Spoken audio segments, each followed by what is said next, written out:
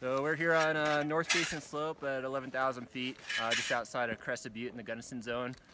And we're looking at a layer that we're worried about. It's about 2 feet down. It's kind of 3 dust layers here.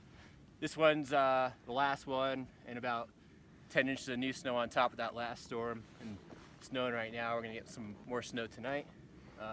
Second dust layer and this third dust layer. You can see there's kind of this transition between storm snow of the last month and then fastest snow from early on in the season. But let's do a little extended column test and see if we can get some propagation on that layer. So we have an ECTN here underneath the new storm snow. It didn't propagate, and that's kind of what we've been seeing the last few days. Storm snow has been, there hasn't been many instabilities with the new storm snow.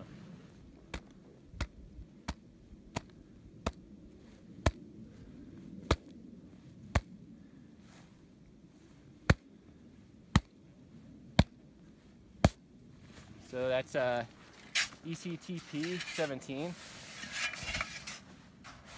on facets, so it's about 135, about 55 centimeters down, or about 2 feet down. So this will be something to watch out for right now, and especially as we load it with this storm coming tonight, where we could potentially get 6 to 12 inches of snow.